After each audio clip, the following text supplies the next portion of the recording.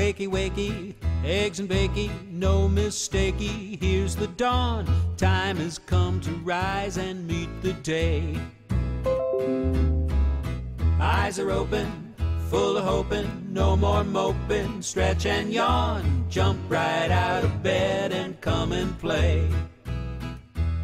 Crisp air, mountain meadows, tall trees, sky so blue. Not a care, not a worry, that's why we're telling you.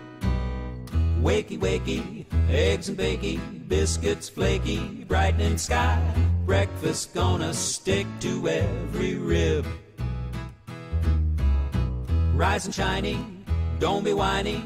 Move your hiney. Sun is high, time to start the day, or we'll make you. That's no fib. Just hear those birds a-singing. They say, hello day. Great things the morning's bringing, and they're all coming your way.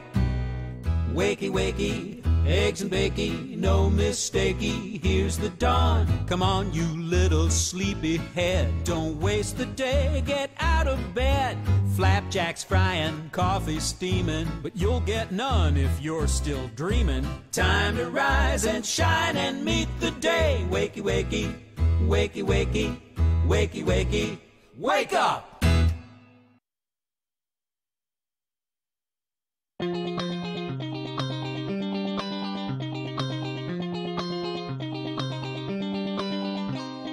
Wagey, wagey, getting cagey. Boss needs help now, don't be lazy. Zero breaks will make you crazy. I'll tell the gods to get their daisy. Need to get those new iPhones. Gotta pay those student loans. Work your fingers to their bones. Bosses need vacation homes. Don't trust unions, vote in pairs. Buy all of bosses consumer wares. We'll stay seated in our chairs and make our bosses millionaires. Love your work, love the pain. Feel the life drain from your brain. Think of all you have to gain as your dreams go down the drain. Women are like dogs. Now, what do I mean? You have to treat them like you would treat a dog. You ever go up to a dog and you're afraid of the dog and the dog senses it, and the dog gets up and smells the fear coming off of you and starts barking at you and snarling at you and showing its teeth, and it's pissed off at you and doesn't like you. And you're like all insecure and tentative, like, I'm sorry, hi, can I get you a drink? I just want to be friends, please don't bite me. And what's that woman gonna do? She's gonna snarl at you. She's gonna look at you like, ew, creepy, ew, rough. If you're firm and self-confident, they respond. They get relaxed, see? Just like dogs. You go up to a dog, you know, a big, mean Doberman Pinscher, right? Or whatever, some Germanic, what's a Rottweiler, right? Or a pit bull, you know? You go up to that dog, you know, and you say, hey, don't fuck with me, dog. So that's what you have to do. You have to treat women like dogs. Well, good morning, chat. Oh, you've got a lovely week to look forward to. As this Monday morning greets you, I'm sure you're looking forward to the commute to go to work or to class or whatever it is that you do during the weekdays. We've got some fun planned today. Sadly, it's going to be a little bit of a shorter stream. I have some appointments this morning, so it's going to probably be about an hour. But fear not, I've divvied this up with a little pre-show, I guess you could call this stream today. And then Wednesday, the follow-up will be the show proper, I guess, because we're going to deep dive on a girl, Gail, from the Church of Gail, the greatest thing that's ever been on the internet. You know, after that stream, I'd gone and watched quite a few of her videos. I have a better understanding of what's going on. Who the people in that particular comic we watched were, which we'll be watching the rest of, by the way, as well as a few other videos. You've got a lot to look forward to, especially on Wednesday. Now, I don't want to cock tease you too much. I don't want to blue ball you, chat. But I'll be honest with you. If you want to watch a fully acted live action movie starring one person playing every role based on the amazing child audiobook by Gail, starring Gail herself, directed and produced by Gail, in which she recreates all scenes that we saw in the comic book, from putting a strap on and simulating raping a cat. That video's out there. We're going to be watching it on Wednesday. It's an hour long. I'm probably not going to watch the whole thing, but I think you have to see it to really truly comprehend and believe it.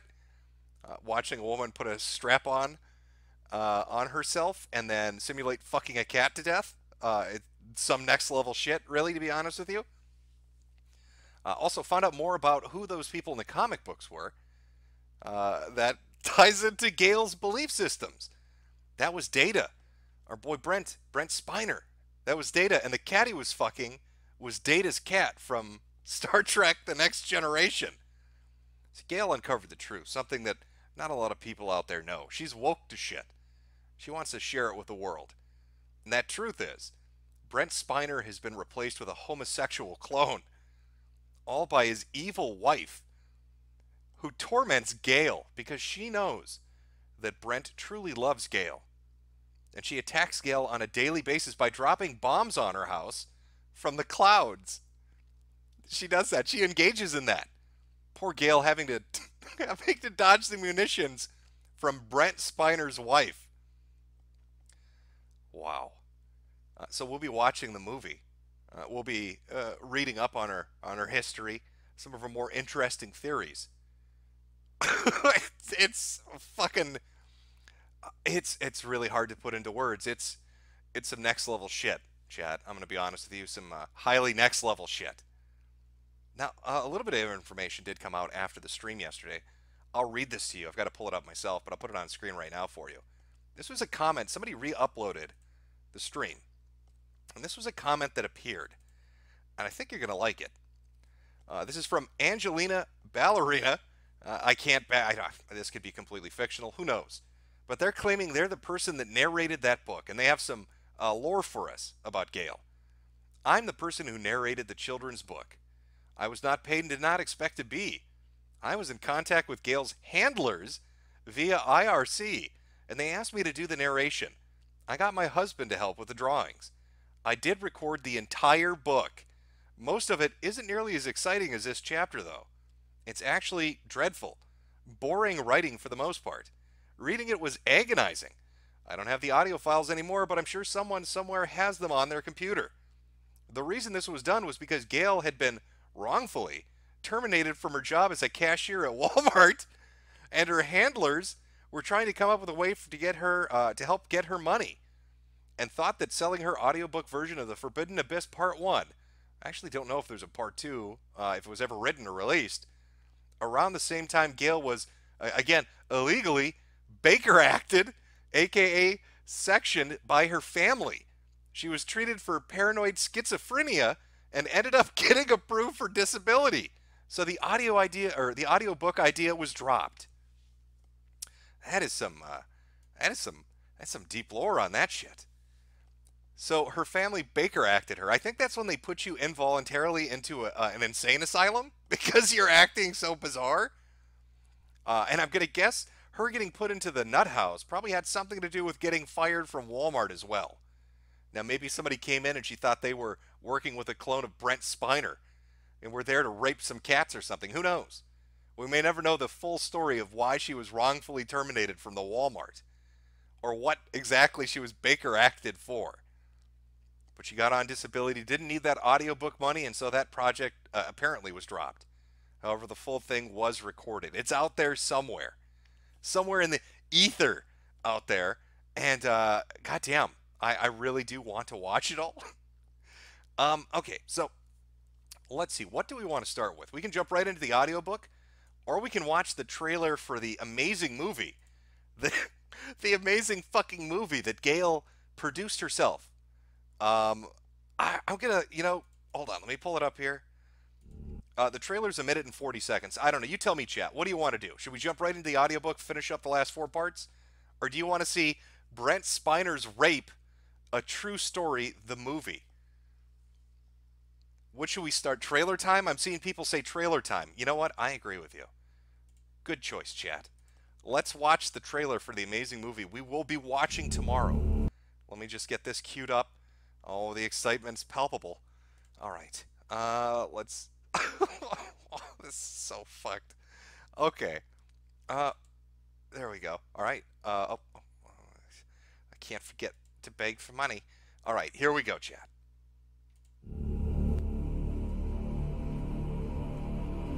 Thanks. Cheers to a fistful of datas. What a long day wore out.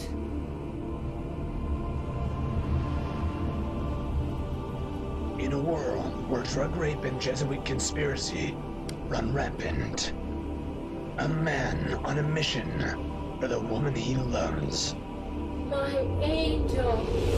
is raped. Okay. Okay, so you know, chat, this is the least disturbing of the sex scenes. The multiple rapes that happen in the movie, by the way.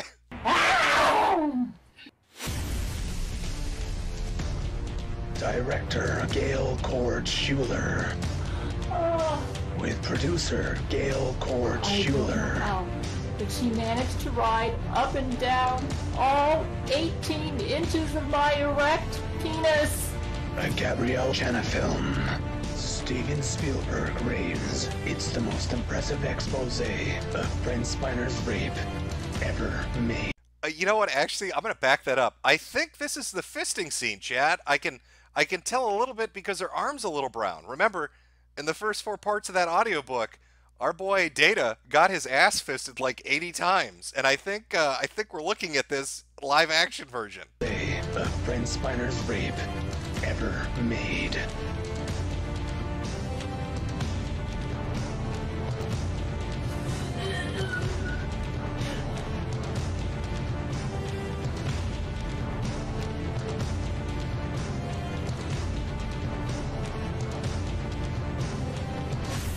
Brent Spiner's rape.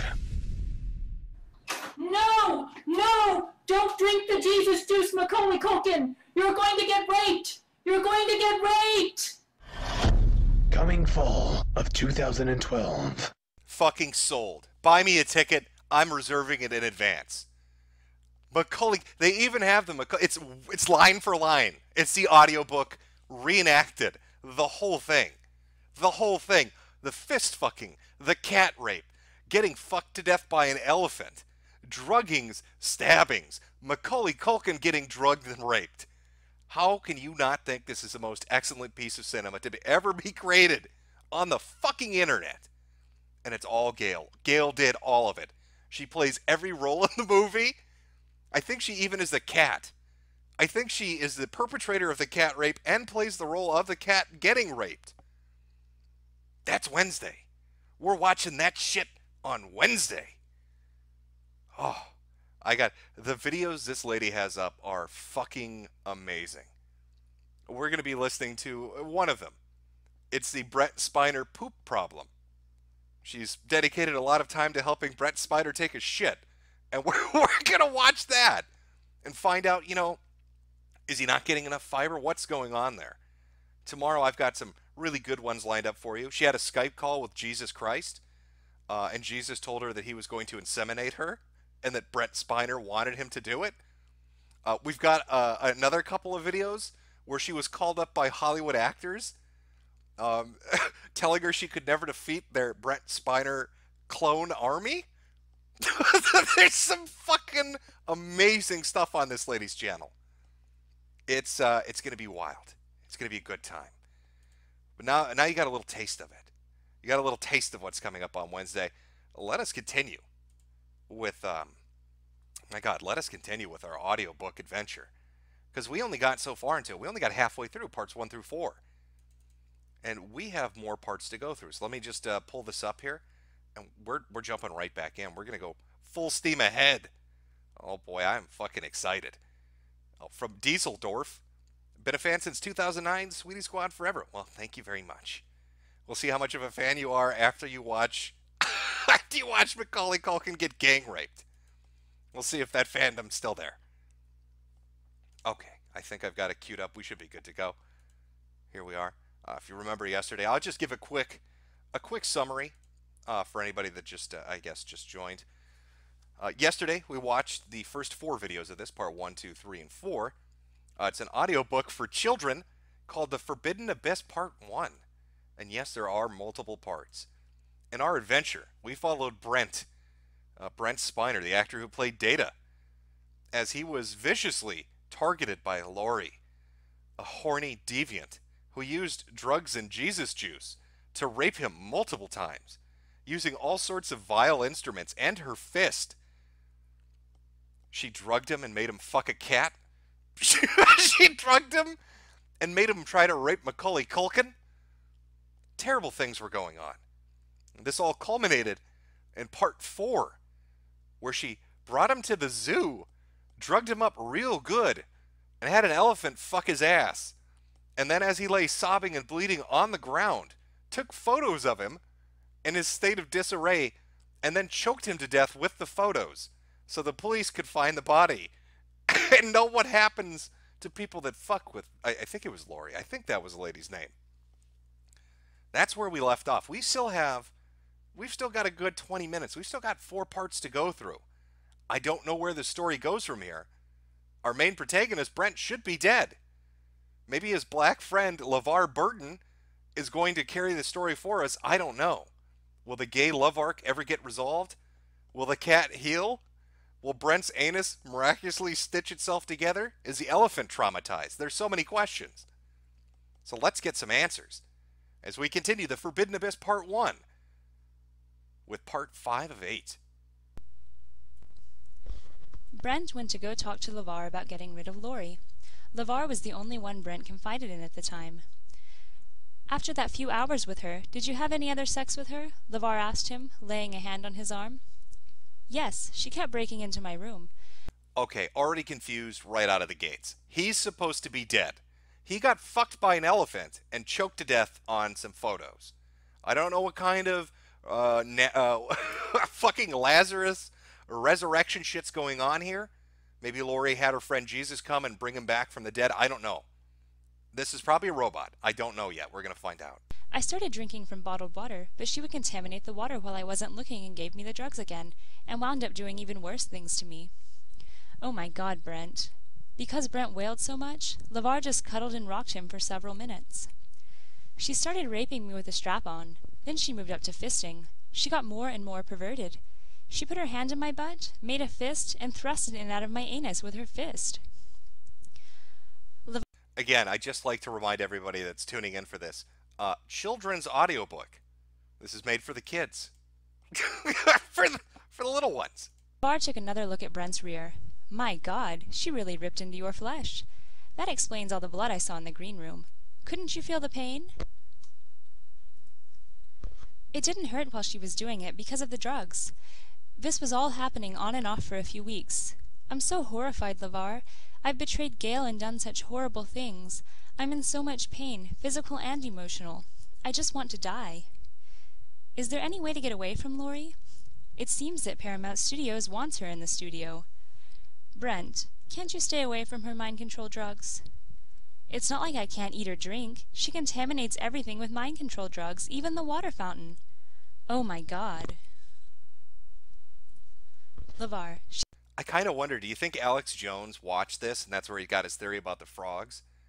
Like, you know, Gail beat him to the punch about some psychopath tainting the water and making everybody gay. Because the moment he drinks that goofy juice, he's got a fist up his ass. She seems to have friends everywhere. She has connections in the media. She told me, so it must be true. She's threatened my job and Gail's life.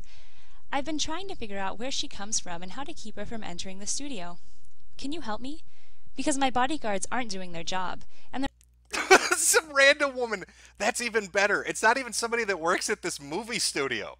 He's getting fist fucked and raped and brought to the zoo to perform sodomy on an elephant by some random person that's just walking in off the street, and his bodyguards are helpless. Poor Brent Spiner. Nobody can save him from the fist fucking. They're letting her meddle with my drinks and food and letting her get into the studio. She apparently has a lot of friends. I want you to sleep with me. You're going to sleep in my arms tonight and every night until we get this thing licked. LeVar held Brent from behind, rocked him to sleep, and went to guard the door. Oh, LeVar, Lori is so icky. I don't want her anywhere near me. I get the shudders every time I see or hear her.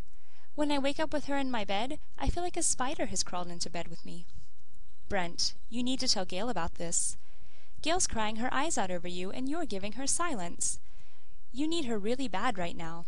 I think she'd understand. She could hold you up, Brent. Brent's face became ashen and his hands trembled. If Lori catches me calling Gail, she'll kill Gail. Brent's lips twitched and tears streamed down his face. I have a feeling we're going to get a gay sex scene. Right underneath the Reading Rainbow poster, on the fucking rocket ship bedspread, LeVar Burton is going to fuck Data in his ass to take his mind off all the rape he's endured. I don't know why there's so much gay shit in this, but it's fascinating. I never knew this about Data, but we're learning a lot today. Lori said she'd kill Gail if I tell her. As long as she's still wandering around the studio, I can't call Gail. Here, call Gail right now from my cell phone. No, LeVar. Brent eased back from LeVar and looked down at the floor, nodding his head in disbelief, then staring ahead with a blank stare, a faraway look, as if a nightmare played over and over in his mind, and he saw monsters and ghosts, knives and blood, fists rapid fire into his anus, evil grins, laughter, images whirling. I really want to make a soundboard with this. You know, if SBCC still does prank phone calls, there's some doozies of lines in this thing. Fist rapid fire into my anus is probably in the top 10 right now. And blood, fist rapid fire into his anus, evil grins, laughter, images whirling about, screaming at him, jumping at him. LeVar! Brent screamed. I'm going mad. LeVar, is that you? Is this real? Am I here at your house or am I at the studio? LeVar, what's real and what isn't? LeVar! Brent broke down and wailed, releasing all the shame, all the resentment, all the hatred he felt for Lori. He raced for LeVar's kitchen, looked for a knife, scraped his hands through LeVar's kitchen drawer, hands trembled, fingers scurried, trying to find a knife of the right size. But he shook so much, when he reached for the knives, he dropped them, his hands shook so violently. Suddenly, Brent felt strong arms about him that clutched both his arms and held them back. No, Brent, you're not going to do this. Brent, this is real. I am LeVar and I will protect you from Lori. Stop it, Brent, stop it. Okay, I'd like to sum up, LeVar Burton's a lying motherfucker. All right, when Brent Spiner came to LeVar Burton and said, I have been anally sodomized. I had a woman put on a dildo that was the size of a human leg and fuck me until I cried. She put her fist so far up me, she got up to the shoulder blade. LeVar, to the shoulder blade. As he was laying on the floor, sobbing and blood was pouring out of his ass like a broken fire hydrant on a summer day, just gushing everywhere. LeVar laughed. LeVar was smiling. That was the happiest LeVar has ever been when Brent Spiner got fist fucked by some nutcase off the street. So I don't know. I'd be reaching for that knife. I don't know if I'd trust this motherfucker. Mr. Reading Rainbow. I'll protect you. Yeah, like you did in part 2? I don't think so. A bit confusing. He should be dead. He's not. I don't know what's going on. Maybe this is hell. If it's hell, maybe he'll get sodomized by Satan. Let's find out in part 6. I can't tell Gail, LeVar. Don't tell Gail. Lori will kill her. Lori will kill her. All right, Brent. I promise I won't tell. Yeah, that's the face. That's the face the motherfucker made. That is the exact look he had on his face when this dude was talking about being violently raped. LeVar Burton doesn't give a shit. Gail, calm down, calm down. Brent wailed and wailed in LeVar's arms. Not as long as Lori still roams about the studio. Brent's voice had become husky from hours and hours of wailing. LeVar was horrified how his best friend had been transformed from a well-adjusted, happy and loving friend into a man who looked ready for the state mental hospital. Lori stuffs her purse with knives. The guards caught her with knives. She said she was a chef. Okay, how is this bitch getting into anywhere with security? I implore you, if you're watching this, give it a shot. Grab a dildo that has ball bearings on it and is the size of somebody's fucking leg. Get a bottle and write mind control drugs on it and just try to walk in somewhere. Doesn't matter where it is. A supermarket, a church, a school if you're feeling risky. I guarantee you're not going to get very far. And somehow this chick is walking onto Hollywood studio property. She must be a friend with Mr. Weinstein. I can think of no other explanation. That's why she had to carry them, so they let her through. Brent scowled. Laurie's so crazy. I really think if I tell Gail, she'll stalk Gail next. LeVar noticed that his best friend turned ashen white. All right, Brent, I swear over my dead body I won't tell Gail. Brent stared at LeVar in disbelief. Over your dead body you won't tell Gail? Over my dead body. He cuddled Brent from behind. LeVar wanted to get past this and focus on a solution. Though he felt Gail could help Brent now, he could see that to bring Gail into the picture could bring in complications that would destroy Brent. Can't you beat these mind control drugs? They're tricky. Nigga, what are you talking about? Can't you beat they're mind control drugs, LeVar. How are you expecting me to beat them? They're mind control drugs. Do I need to have a little bit of moxie? A little pep in my step? She drugs me, bro. She drugs me and fist fucks me. No, I can't beat this. Get me a gun. Give me a weapon. You feel as if you're still yourself, and feel fully conscious, but you don't realize you're drugged. Even though I feel ill from them, when I'm on them, I don't think I'm delirious. It's sort of like having a dream, but you don't know what you're dreaming, so everything makes sense at the time. Can't you see the drugs or get rid of them in your system? Maybe make yourself throw up whenever you feel ill, because they make you feel ill. Have you tried that? Oh my god, I wish there was an episode of Reading Rainbow where LeVar Burton told little kids, hey kids, it's called bulimia and anorexia. Look into it. It solves your problems. You don't like something that's in your tummy? Just vomit it up. Just suck it. You know what, Buttercup? Suck it up, Buttercup. Walk into that bathroom and just puke it up. All right, man the fuck up, Brent. All right, so you got ass fucked by an elephant because some crazy bitch drugged you. You need to go into the bathroom and just puke a little. That'll make you feel better. Even though they made me sick to my stomach, I didn't throw up the first time. But I started to realize that whenever I feel sick, it's Laurie's brain control drugs, so I made myself throw up after that. What do the drugs look like? Did you see them in your vomit? They're clear and colorless, almost like water. That's why it's so easy to sneak them into food and drink. How'd you figure this out? Well, when the drug mixes with air, it slowly turns silver and then black, 'cause that's what happens to my vomit when I'm under Laurie's brain control drugs. LeVar tried to comfort and protect. Yeah, no, I think the black shit in your vomit after you get fucked by an elephant is deep internal bleeding. It's the blood from your organs that have been crushed by a fucking 14-foot penis. That's not the mind control drugs, Brent. That's your body dying. You're puking up your internal organs. Protect Brent, but it was no use, and every time they tried to thwart her, she would just find another way to get him. Brent. Oh boy, the adventure continues. Only 2 parts left. And this one, I think, has a Hollywood executive in it. Oh, we're in for a treat, I think. Finally summoned the courage to tell Paramount about being raped. Laurie has already talked to us about this matter. You raped her, and we won't ban her from the studio. We expect you to behave honorably around her, or else. She spiked my drink. She tried to kill me. The studio executive looked over Brent with a scowl, as if he disdained the very presence of the star who made his show shine. Oh, my ears, McCoy. You making it up? Just go onto the set? You got me too'd, buddy. You got me too'd. I see. Laurie owns the studio. Brent could not hold back the tears. You think I enjoy sex that does this? Brent revealed his rear, filled with stitches. How would you like to do that? To walk into wherever you want? Just imagine that.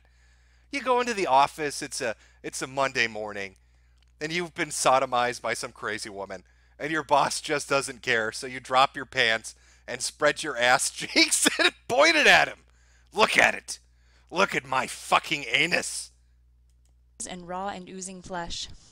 The executive winced at the sight. My, you really like it rough, don't you? I won't hear of this any more. What an asshole! I've just been brutally raped and I'm bleeding out of my asshole. Wow, you're a real pervert, buddy.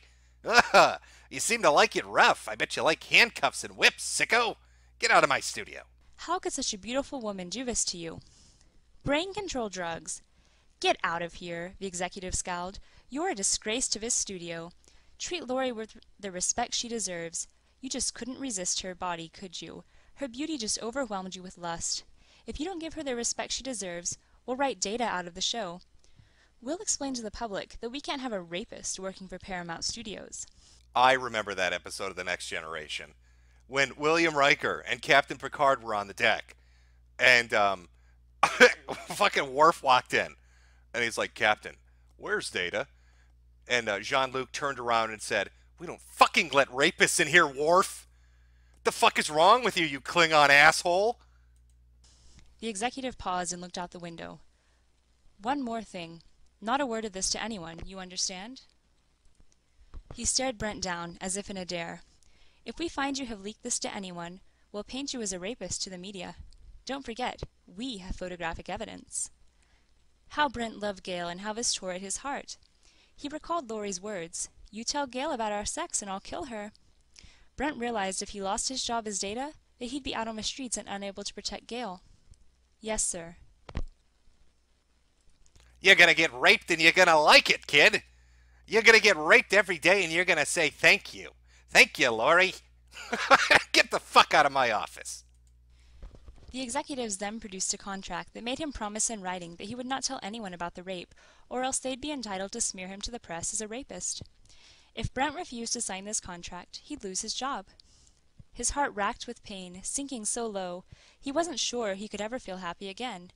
Now, if Gail wanted to, he could never marry her, at least not any time soon. Even worse, he felt he betrayed all that made him feel worthy as a man. He could barely restrain his tears, but if he ended up in jail, either as a rapist or because of his debts, how could he keep Gail as his pen friend, or even protect her if he needed to in the future? Also, his co-stars made his job at Paramount a great place to work, and he had really bonded with them. So he decided to stay with Paramount for them, for his job as Data, so he could stay off the streets, to stay afloat for Gail. You know, he's a real team player. Most people, when they work in an environment where they get anally raped every day, they're like, yep, you know what, I'm done. Okay? You have me stay late at the office, I don't like it. You don't give me overtime, that upsets me. I don't get those pay raises I asked for or the vacation time I want, but I tolerate it.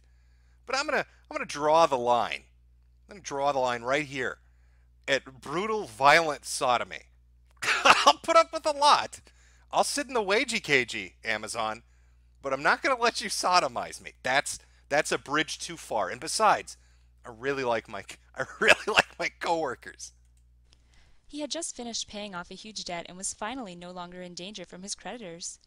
If he lost his job, he knew he'd be on the streets, and possibly in debtor's prison. He wasn't nearly as rich as the press made him out to be. Can we start a GoFundMe for Brent Spiner? I didn't know he was suffering from such tough times. I didn't know Data was on the verge of homelessness. All right, I think we all like that show, and I don't think Brent should really be living in a gutter.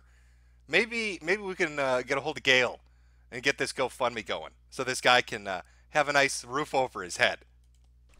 The world did not know of the huge debt he had incurred before he landed his famous job as Data of Star Trek, The Next Generation. So Brent signed the Paramount contract, promising not to tell anyone about the rape, giving Paramount permission to smear him to the press if he did. Perhaps he could weasel out of this contract later, he thought. The contract also made him promise not to bring charges against Paramount for defamation. That is, if he violated this contract and thus force him to go to the press and expose him as a rapist. In other words, he must not tell anyone about the September 1992 rape or about his contract he made with Paramount, or he'd lose his job and would have to pay back Paramount any earnings he made after he signed this contract with them. Typical paperwork. If you've worked at one Office Max, you've worked at them all. I think we've all seen an employment contract like this. Brent never violated his contract until after it became invalid in 1999 because it had an illegal purpose, to protect a criminal, Lori. Once he invalidated the contract, Lori continued to intimidate Brent into silence about her crimes by threatening to kill Gail if he dared to communicate with Gail. Though he brought criminal charges against Lori in 1998, the Jesuits always got her out of jail on technicalities. Therefore, Gail never knew the full details of his rape with Lori until 2012. Brent also needed the money from his Paramount job, and he actually loved the job because he loved his co-stars and his role as Data. So, despite Lori, Brent strived to have a good relationship with Paramount, who, after 1999, actually seemed embarrassed about Lori. Oh, it took them 7 years. All right, but they eventually came around. So it took 7 years of that Jewish Hollywood executive watching Brent Spiner get fucked on set in his ass every day. 7 years. Over 2,100 days of nonstop violent sodomy before he finally said, you know what? Maybe I was wrong about this girl. Maybe she's not the nicest lady on the lot. The Jesuits made sure Brent never had enough money to survive without his Paramount earnings, forcing him to remain dependent on Paramount for financial survival. It wasn't the fault of his co-stars, but the higher-ups at Paramount were Jesuits. The Jesuits made sure that despite Brent's genius intelligence, he had a pitiful career after Star Trek The Next Generation finished its television run in 1994. He landed no other roles in Hollywood that made him as famous as Data. That is the face of a man that has been brutally fucked by an elephant. By the way, Brent Spiner is aware of her, and he is aware of the audiobook. Though he, I guess, doesn't like to talk about it, maybe I'd probably be slightly unnerved by a lady writing audiobooks and literature about my violent rape on a studio lot in 1992, and then describing my career as basically in a death spiral after leaving the show. Now, in September 1992, he learned the truth, that Paramount Studios sponsored Laurie McBride and encouraged her to rape him, allowing her in the studio even when she had knives, claiming to believe her story that she was a cook. That's, okay, you know what, this lady, she's talented.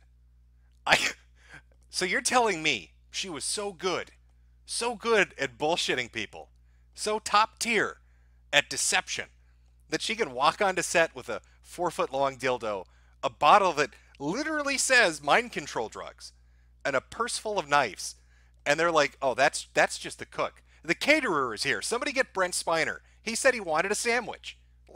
Tell him Laurie's here. He loves her cooking. So he came back to the studio later to tell LeVar about his meeting with the executives, and he ran right back into Laurie McBride. She now knew he had signed the contract and felt herself invincible. She was standing outside his studio room door, with her hands behind her back holding a syringe full of drugs, grinning at him. He stepped backward in fright, and she lunged, plunging the syringe into his neck, then threw him into the room. He struggled fiercely, and so she hit him over the head with a frying pan, sending him stumbling into the bed. Then she tied him down with ropes on the bed, spread eagle. In horror, he watched her undress. Oh, Chad, I have a feeling this is going to be extra bad. Look at his face. That's the face of a man whose soul is dead. His soul is dead and it's left his body. He really is a robot now. And God's gift of creation has fled the trauma. Look at her. This is his wife. In the real life, this is his wife, by the way. She's mounted him, spread him eagle, and tied him to the bed. I can just imagine the beautiful lovemaking that's about to take place. The door creaked open again. It was LeVar, and he held his finger to his lips to shush Brent, so Brent wouldn't give away that LeVar was behind Laurie, because she didn't see him. That was when that's when LeVar Burton unzipped his pants and pulled his penis out. He kept winking at Brent, winking at him over and over as he stroked his penis, as Laurie sodomized him, and he sobbed. I told you, buddy. Wink, wink, wink. Stroke, stroke, stroke. I'd be here for you. Wink, wink. And I am. The last thing he remembered was her slowly removing her top, and a split second later, LeVar rushed into the room. But Brent had passed out. When he awakened, still tied to the bed, Laurie and LeVar were gone, but blood was everywhere. I gotta get out of here, he thought. It's probably from his ass. He Blood's struggled probably and bit from the him. ropes about his body to free himself and then got up. A pool of blood led from the bed to the door and all the way out into the hallway.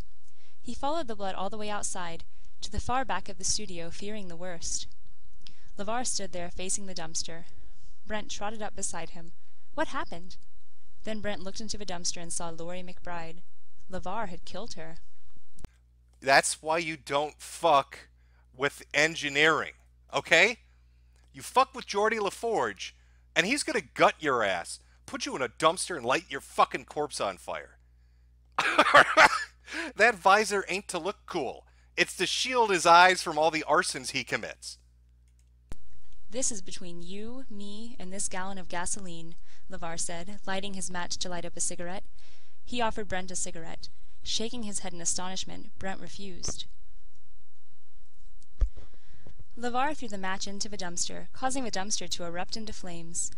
The sound of the flames licking Laurie's body filled the air. Putting his arm around Brent's shoulder, LeVar stood there with Brent, listening to the flames, seeing the sparks fly, and feeling the heat from the dumpster. They just stood there, watching the flames. To Brent, feeling the heat and seeing the sparks, the surreal became real. The sounds, the crackling and the sparks leaping from the dumpster against the night sky and the heat from the dumpster reassured Brent that Laurie could torment him or Gail no more. They fucking have a bar. Okay, Geordie LaForge just murdered a woman and lit her corpse on fire. And now Geordie and Data are cooking hot dogs over her burning fucking body, singing songs together, as the cat they raped from earlier looks on in absolute fucking horror. As the night went on, they decided to camp out and wait until the blaze finished, roasting marshmallows and singing a few songs while passing around some beer. Brent felt his spirits lift. After that, Brent figured everything would be all right. Just focus on Gail and try to put this behind you, LeVar said. So for a while, Brent did. Brent even joked, with a happy, carefree air, about having sex on an episode on the Joan Rivers show in November. Yes, he thought, he had finally disposed of that devil, and she would never come back. Let's turn all my negative energy into positive energy and just focus on Gail. Oh, and that's the end. That is the end. Beautiful. End of part 1 of this children's audiobook, The Forbidden Abyss, by our girl Gail. It's been a wild ride.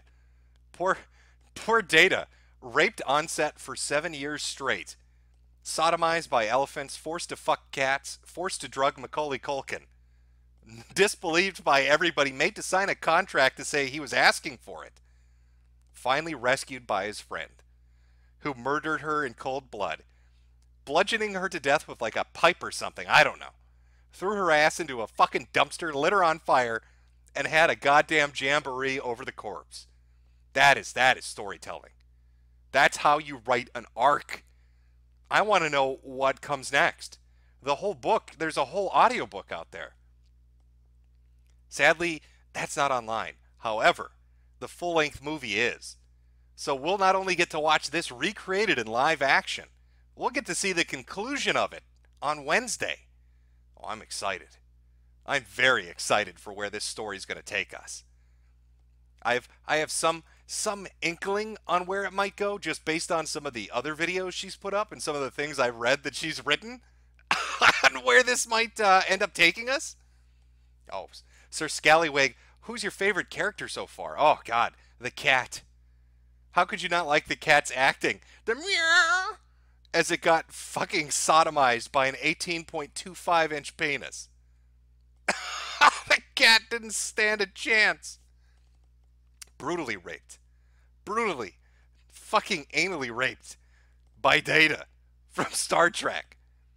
From HTRTU, a narrator of the audiobook gave her takes in the pinned comment here. Yeah, actually, we read that earlier. From Padre Speaks, just wondering if you were in D Live yesterday. I missed notification. Sweetie Squad, roll out. No, I wasn't. A couple of people messaged me and told me that they got notifications that I went live. I didn't. Maybe it was due, yesterday they were doing some like big charity event, so I'm wondering if they just sent out notifications to people to get them to show up to watch. It was PewDiePie and Jack Black doing something for mental health awareness, which ironically fits in with the theme of the things we're looking at. But no, I did not stream yesterday.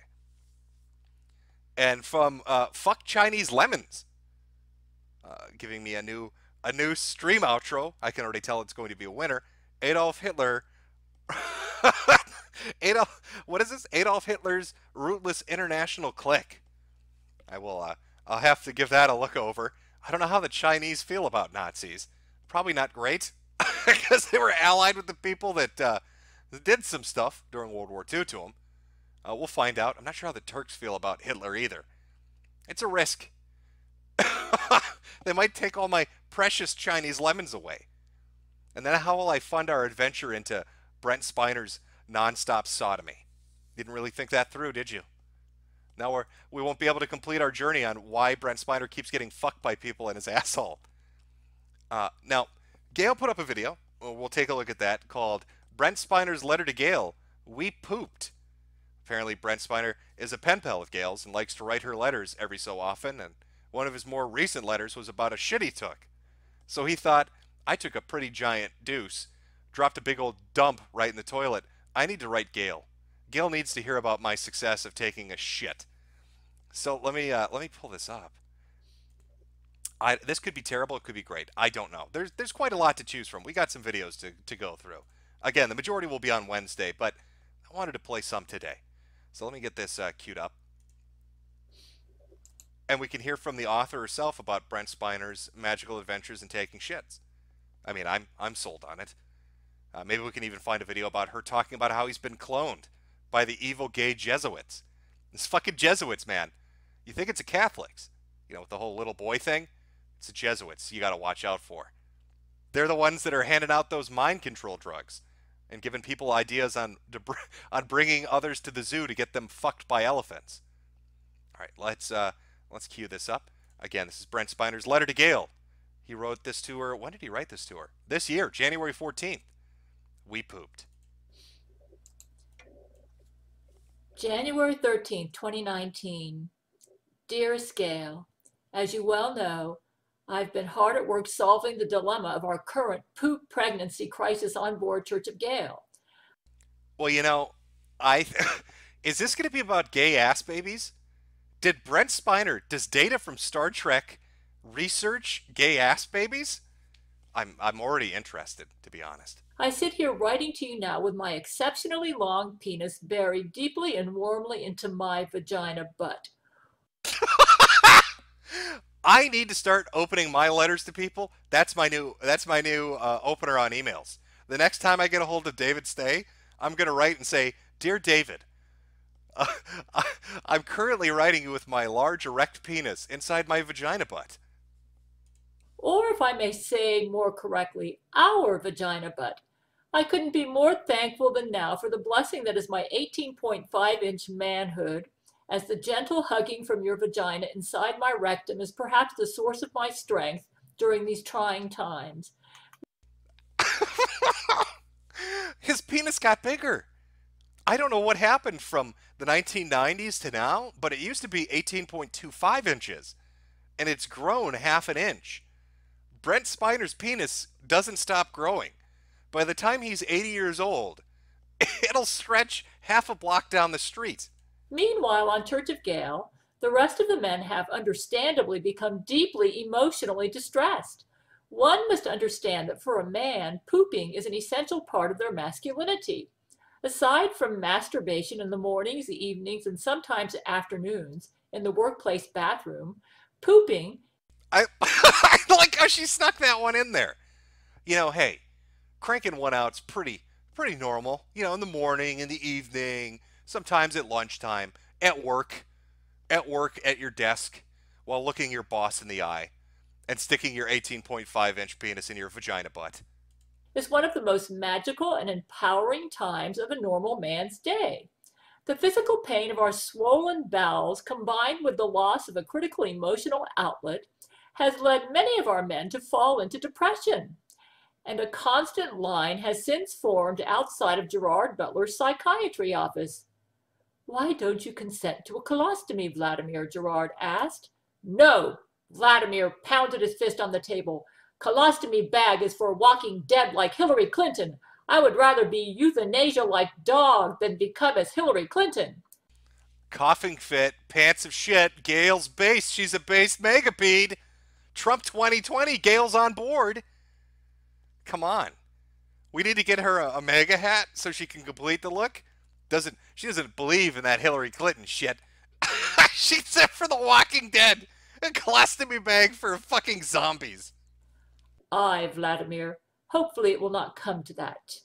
Gerard replied calmly in his soothing voice. With Brent working hard at a solution for all this, soon we men may all poop honorably on our own terms. Similar conversations were had with all of the men reporting to Gerard's office for counseling. Okay, you know what? I'm going to pause this for 1 second. She keeps bringing up Gerard Butler, and I'm sure that's an actor. I just don't know from what. What is he an actor from? Why is Gerard Butler counseling people about taking poops? What the fuck? You've got to be... I know this guy. Why is this guy involved in Brent Spiner taking poops? What the fuck? Let me pull his picture up for everybody. Oh, let me zoom in on this. There we go. So this is the man that's providing counseling services to men that need to take poops. Gerard Butler. Now, I don't know what insight he has into putting enormous penises into vagina butts or how it affects your psyche, but he's pretty fucking adamant that colostomy bags are for bitches. You heard it here. Gerard Butler, if you need a colostomy bag, go vote for Hillary Clinton. Take that lib shit stuff the fuck out of here. This is Megatown, all right?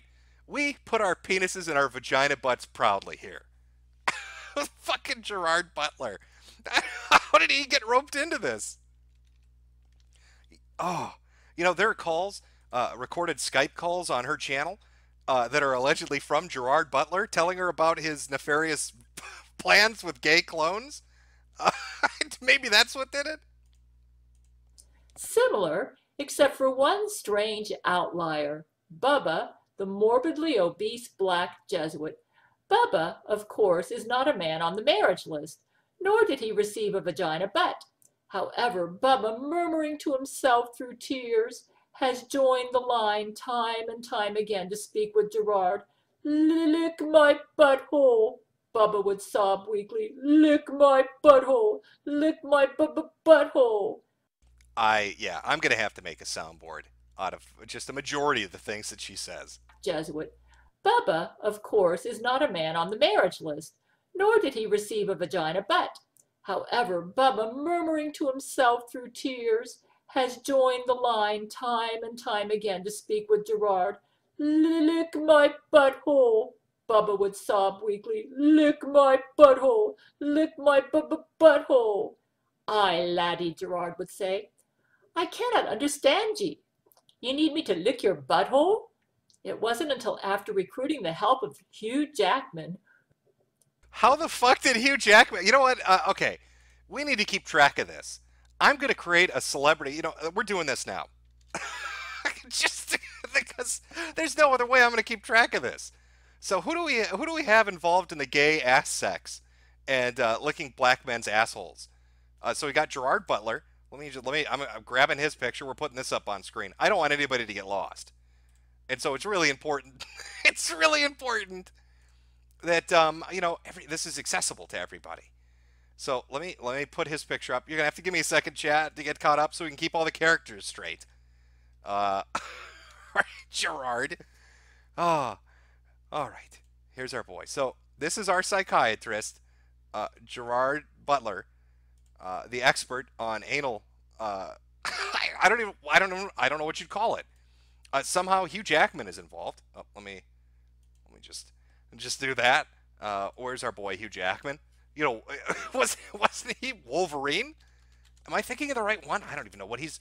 Yep, he's Wolverine. Wolverine's involved in this. Let's grab a good Wolverine picture. Again, important for the story, so everybody doesn't get lost on this. Jesus, this lady. Okay, I'll pull his picture up. So these are the men having this conversation. So just like when you're listening to her letter that was written by Brent Spiner, you know, Data from Star Trek, when he's talking about this, these are the guys that are involved. These are the dudes that are involved in the, I don't even know what you'd call it, I'll be honest with you. I don't think you're the video, watching the video itself, not really important, so I think we're good. Okay. Who could understand Bubba speak, that we finally figured out what he has been trying to talk to Gerard about. It turns out that poor Bubba has never healed from the loss of his late ginger boyfriend. As you may remember, Bubba's ginger boyfriend died in 2017 at the extremely fat hands of Sarah Avery.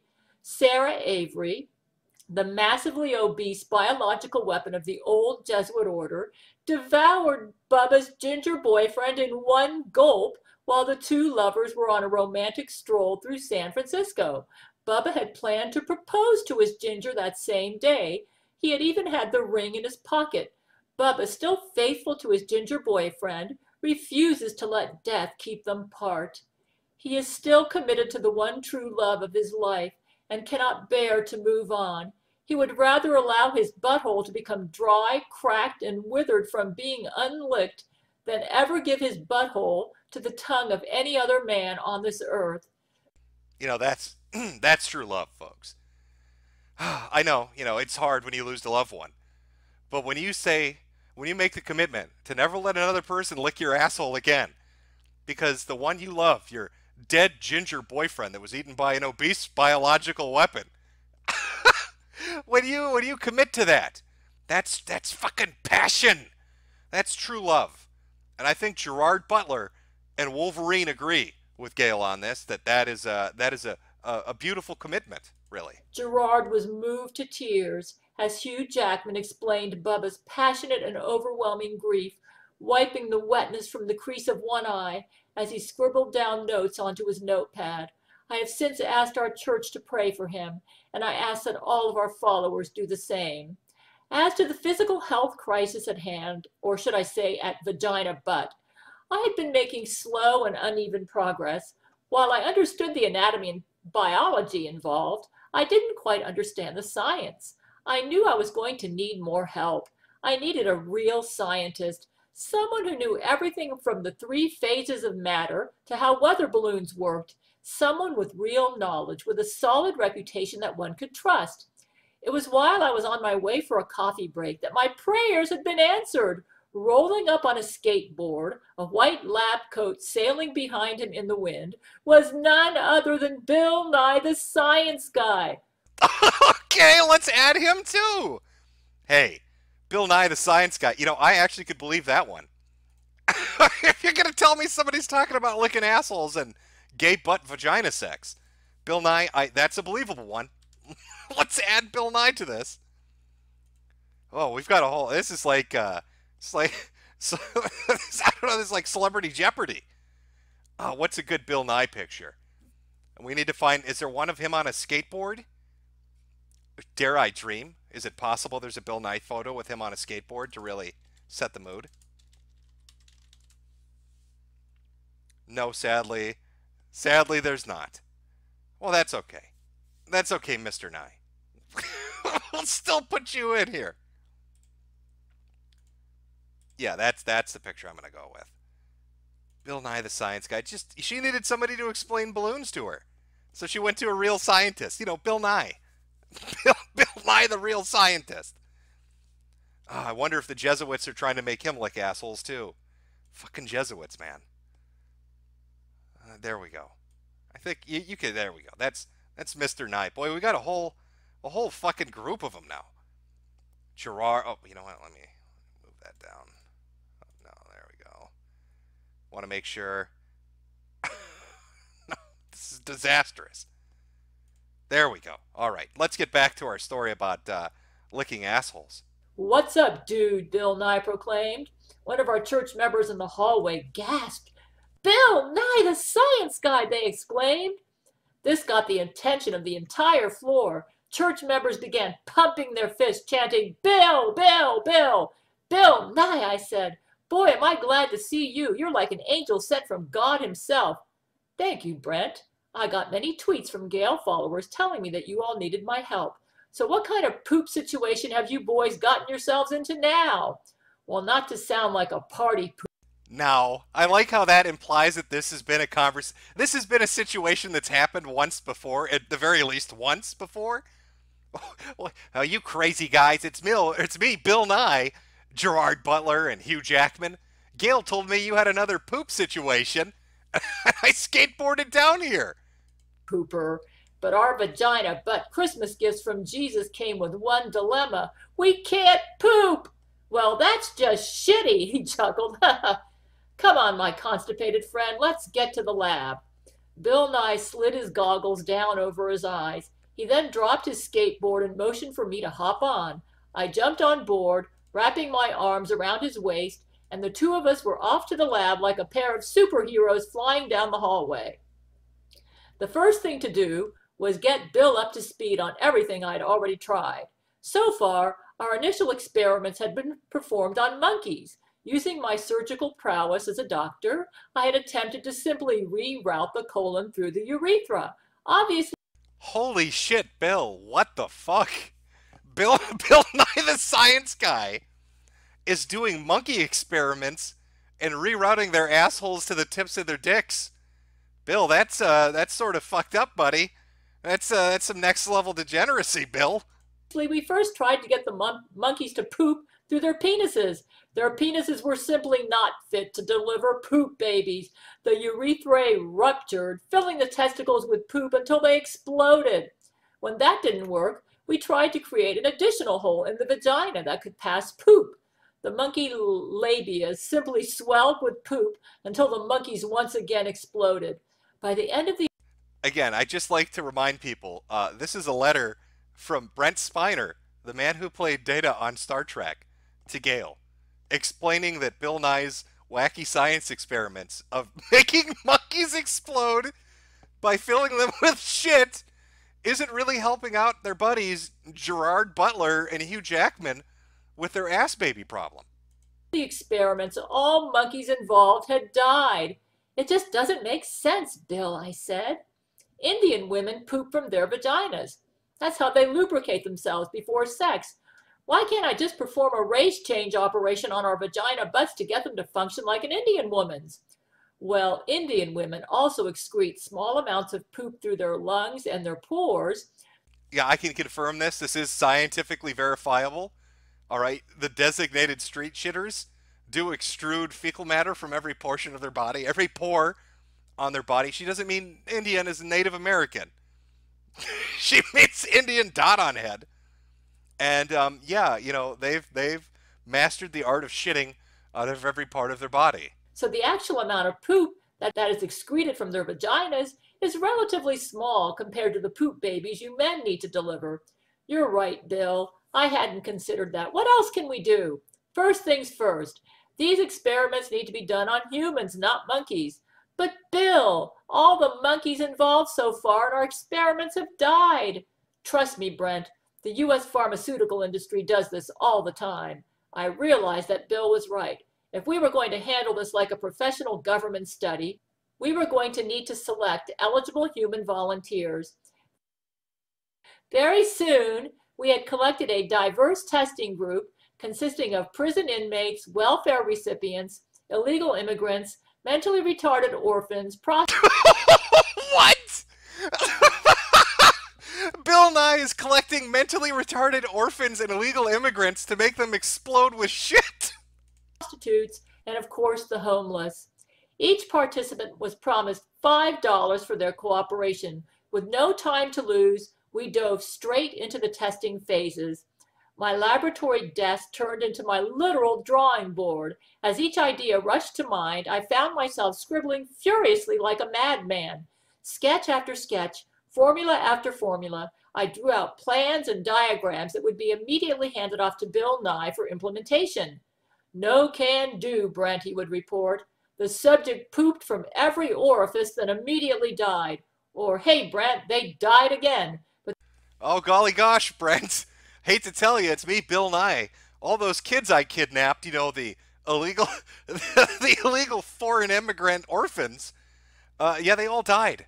They exploded, Brent. Yeah, I tried to tell you, Brent and Gerard and Hugh, that filling little children from foreign countries with poop would result in explosions. But you wouldn't listen to me. Now I got all these dead fucking orphans over here, and I don't know what to do with it. I can't skateboard through the viscera that's coating my lab now. But this time they came back as a poop-craving zombie. Or, that didn't work. It had the same result as the human centipede idea. Hundreds of ideas, hundreds of sketches, hundreds of formulas. My mind churned like a machine, and after every failure, I found myself right back at my desk, head in my hands. Finding a solution was beginning to seem hopeless. This should do it, Bill said as he eyed the syringe in his hands, flicked it with his fingers and squirted out the air bubbles. He turned and stuck the needle into the bicep of a large prison inmate. Moments passed as we waited for the results. All of a sudden, the inmate's eyes bulged, and he began screaming. Startled, I jumped to my feet, my body stiff with full alarm as I gripped my desk with one hand. The screaming crescendoed like a siren. The inmate clawed at his face, full teeth bared. As his eyes rolled back into his head, mountains of poop began pouring out of his eyes. He continued screaming. He screamed until his entire bowels had emptied themselves. Please, for the love of God, I know some of you guys can draw. Can somebody draw me a picture of Bill Nye making an orphan inmate explode shit out of his eyeballs? Can somebody please draw this picture?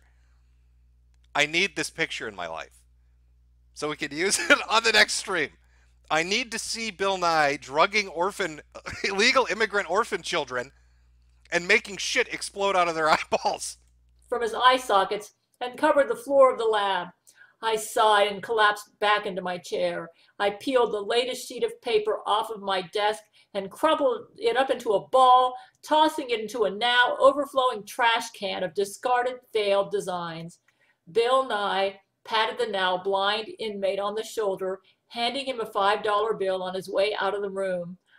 Sorry about that, buddy. Know your eyeballs exploded with shit from your tummy, but here's a $5 bill for being such a good guy about it. Have a nice day. Our team of retard janitors in hazmat suits promptly arrived on the scene. Fucking retard janitors. You need them to be stupid so they don't report you. On the shoulder, handing him a $5 bill on his way out of the room. Our team of retard janitors in hazmat suits promptly arrived on the scene to mop up the latest explosion of poop. What's next, Brent? Well, I said, looking at my overflowing wastebasket, I should take this trash out, then we can regroup. Just then, one of our nanotechnology research techs entered the room. No need to take out the trash, Brent, he said, pulling out his Android phone. He fiddled with his phone for a moment, then pushed a button on the screen. The trash inside the trash can began to glow a brilliant blue, and within seconds, the trash dissolved seemingly into thin air. Wow, Bill exclaimed. So you guys switched to vaporizing trash. That's very environmentally conscious of you. Actually, the trash was transported, the tech explained. We invented a new app that allows us to take our trash and transport it out into deep space. You know what? I think I know who she's talking about here with all the high-tech science stuff. Let me grab his picture so we can put him up with everybody else. You know, I don't want to leave our inventor out of this amazing story. He deserves credit. I know exactly who turned nanites into a fucking phone app. So let me just get his picture here. We'll add him to the list. Oh my God, this is a great story. Gail, you really outdo yourself. Let me just say that. You really know how to tell a tale. I'm sorry, this isn't, what am I saying? This isn't a story. This is a letter that Data wrote her, talking about Bill Nye's ass baby experiments. Killing orphan children. Okay, let me get our inventor's picture up here. Oh boy. We're running out of screen space. Here we go. Here we go. I'm fairly certain this is who she's talking about. Put him right there. There you go, Elon. welcome to the adventure. Okay, let's continue on. I'm dying to know what happens next. Well, that makes sense, Bill replied. There's a lot of space in space. Interesting, I remarked, narrowing my eyes and rubbing my silver 5 o'clock shadow. Wait, Brent, I've seen that look before, Bill said. What are you thinking? We hadn't another moment to lose. With Bill's help, we quickly got to reverse engineering the app and adjusting it to fit our needs. Within the next hour, we had a migrant worker with an expired work visa on our treatment table. Okay, I announced. Are you ready, Bill? Ready. I love the idea that fucking Gerard Butler, Hugh Jackman, Brent Spiner, Elon Musk, and Bill Nye are abducting immigrants and bringing them to some like fucking prison facility to inject them with super drugs and nanites so they can shit out their dick. Energize, I called. Bill flipped the switch on the wall beside him. It was a tense moment. The migrant began to glow a sparkling blue. All of a sudden, there was a loud zing, and we all covered our eyes from the brilliant flash of blue light before us, a wet plop. We uncovered our eyes and looked back to the table. The migrant worker was gone, and in his place was a pile of poop. I stared, mouth agape, as a single rogue piece rolled off the table and onto the floor. I was aghast in shock and frustration. Bill, instead of transporting the poop into space, we transported the migrant worker into space, and his poop was left behind. Based. See, okay, hey, Trump, are you taking lessons? You need to get a hold of these guys. All right? You don't need to build a wall to get rid of the Mexicans. Elon Musk and Bill Nye's nanite transport technology that's integrated into iPhone apps could just shoot them into fucking space. This was the moment I finally lost all hope.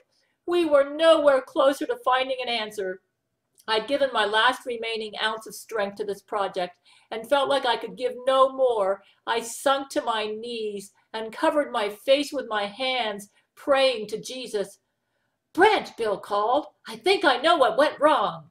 Bill rushed to a computer panel on the wall and began tapping on the screen, making adjustments to our code. We just need to invert the fecal phase discriminator and compensate for relativistic harmonics in the subspace matrix. Only problem is we're out of test subjects. He was right. Take me, I said.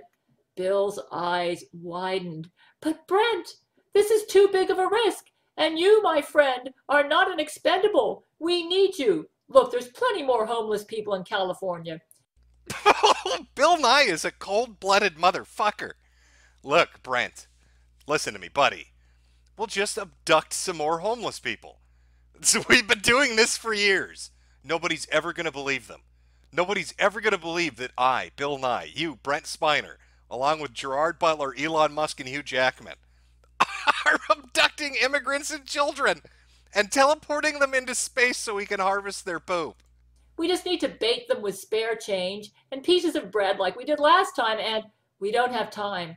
Test it on me.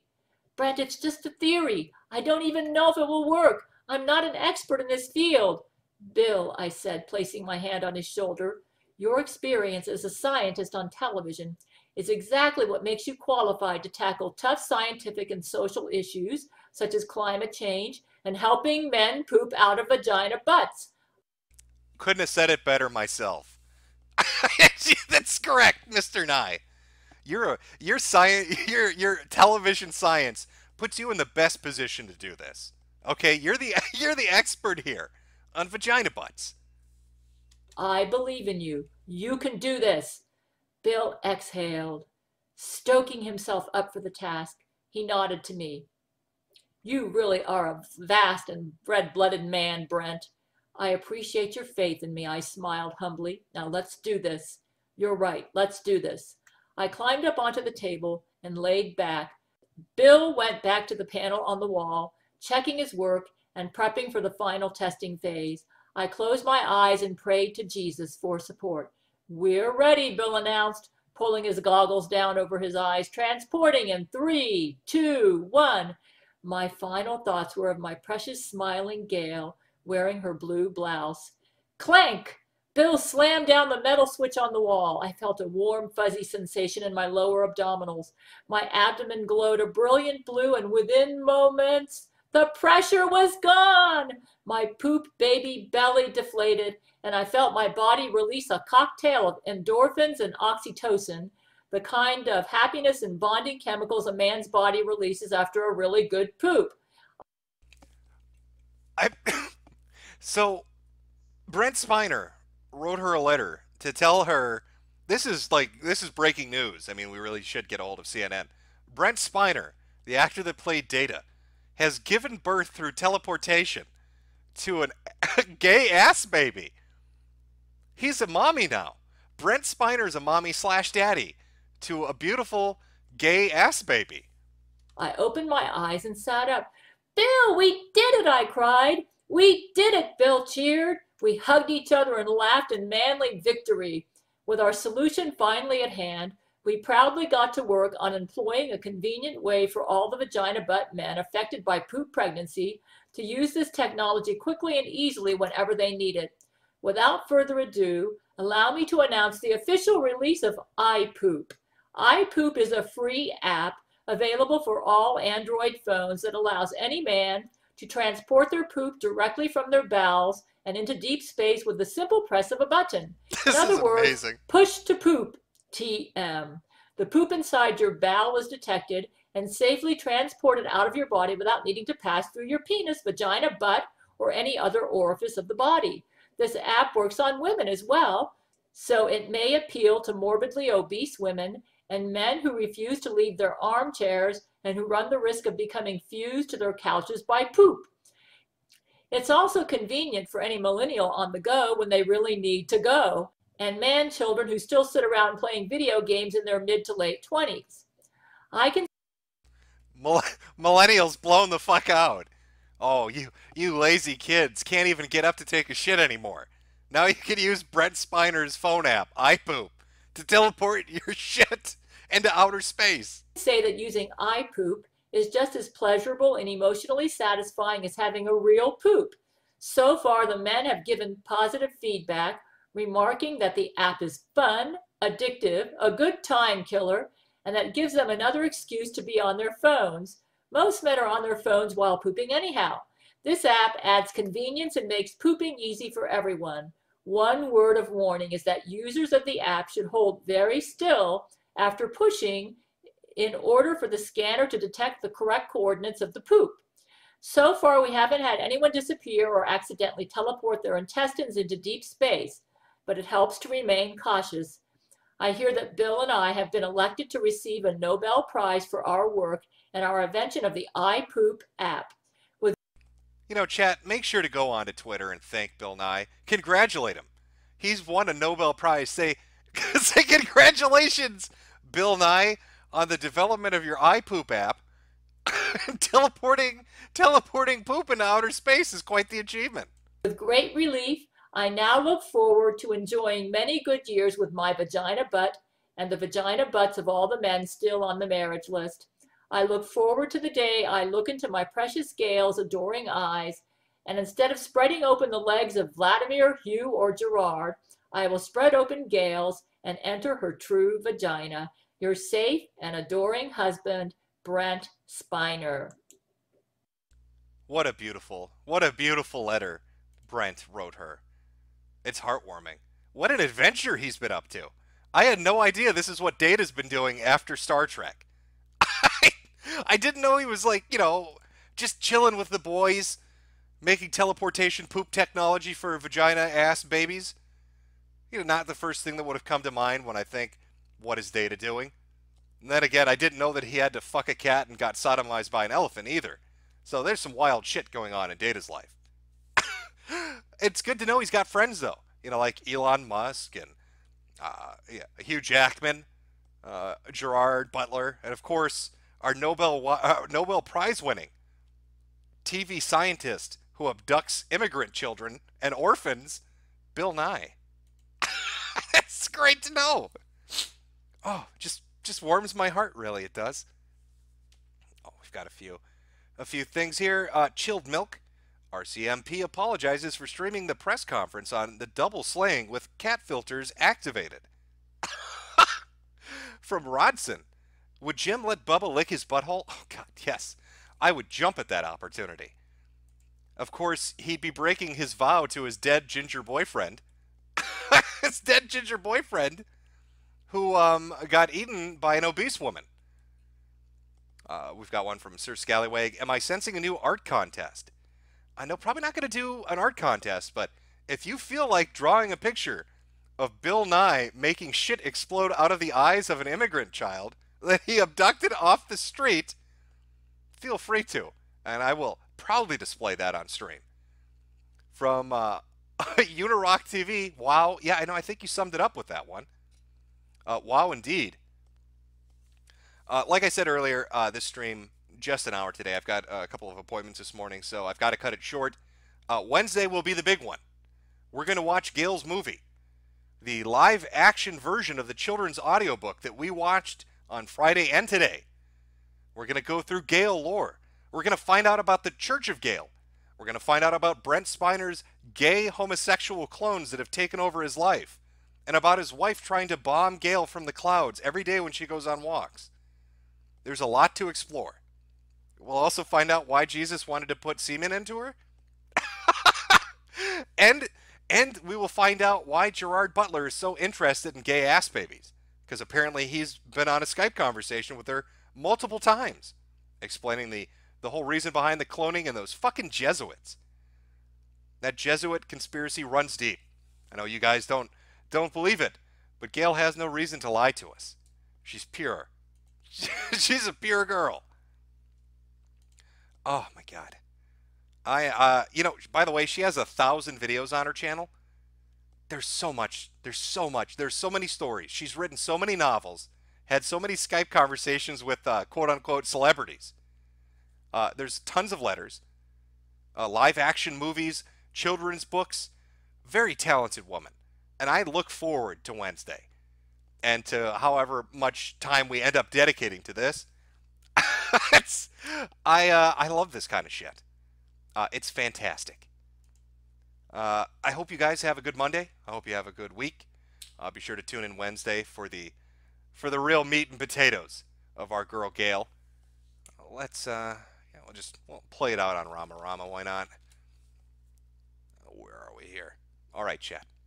Have a good day. Have a good week, and I will see you on Wednesday. Brothers, sisters,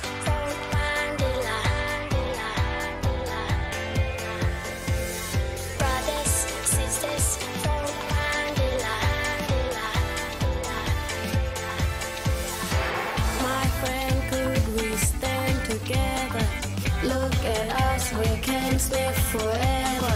Show me sister, show me brother, and we stay strong for one another. Come on, come on, come on, come on, yeah! Come on, come on. We gonna lead us over the islands. You don't save petrol from a can. You put the petrol in the hiding space.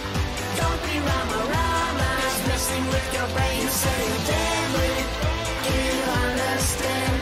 You don't sniff petrol from a can. You put the petrol in the car it goes. Don't be Rama Rama, sniffing up your nose.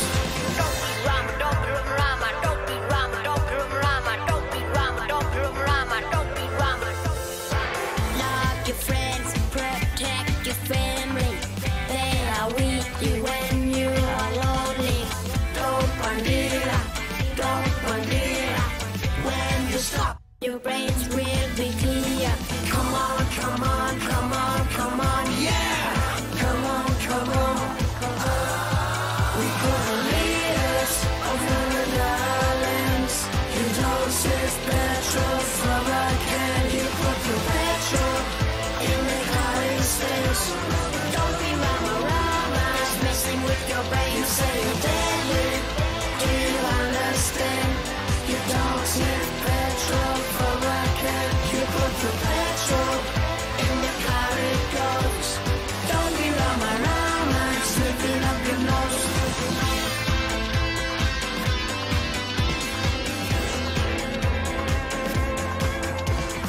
You not deadly, you Rama Rama. Gonna get caught like Dylan Osama. Yeah, I tell you, 'cause I care, yeah, I tell you. When I was walking in the street, see the boys and girls are sniffing too much petrol, killing your brains. We gonna lead us over